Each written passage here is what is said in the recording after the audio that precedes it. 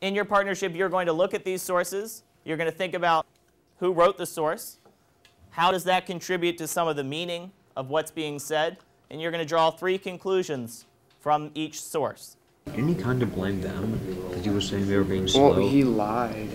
Because, like, he kept saying that they were trying to go into a defensive.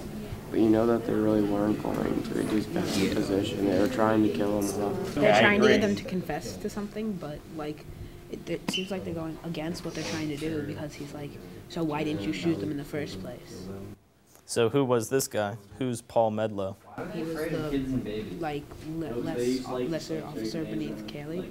I approached some groups who began to question what was being said and began to question why Lieutenant Calley was saying what he was saying, that he tries to make it seem like he's some sort of hero.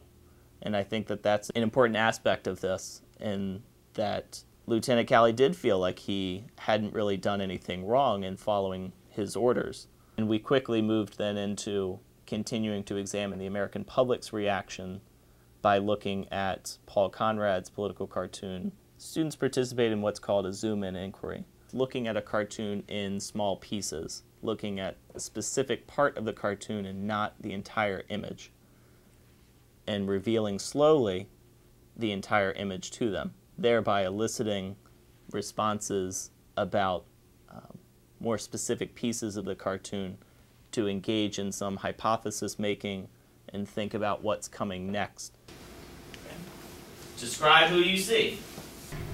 The U.S. conscience. It's like Uncle Sam kind of. But Dad. What do we think we're going to see next? Some dudes, or what's on top of the American soldiers Mike, standing at the top of the ditch. You're expecting to see some things up here, all right? Well, let's find out. What new things do you see? Nothing. The top of the ditch. The top of the ditch. Kyle? It's like the top part of the ditch, and it looks like some grass on top of it. Well, that's how some of the dudes in the shade. All right, so light and dark is being used. Perhaps this looks like the top of the ditch. It seems like he's down quite a way.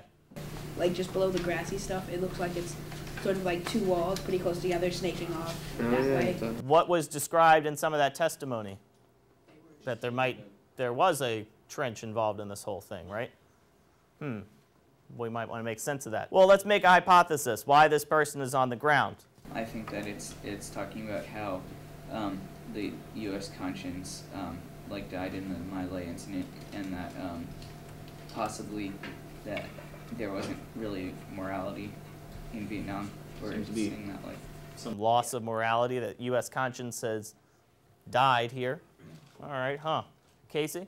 I think it goes like maybe one step further, and it's saying that the U.S. soldiers actually killed the U.S. conscience during their actions in My Lai, since maybe who we're going to see up here are the U.S. soldiers, US soldiers? pointing guns at the dead body. What new things do you see? Casey? Politicians.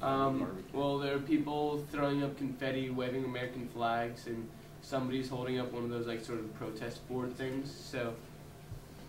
Now, what questions do you need to ask then to get closer to the meaning of this whole cartoon? What questions, Jake? What are they really cheering for? What are they really cheering for? Great question.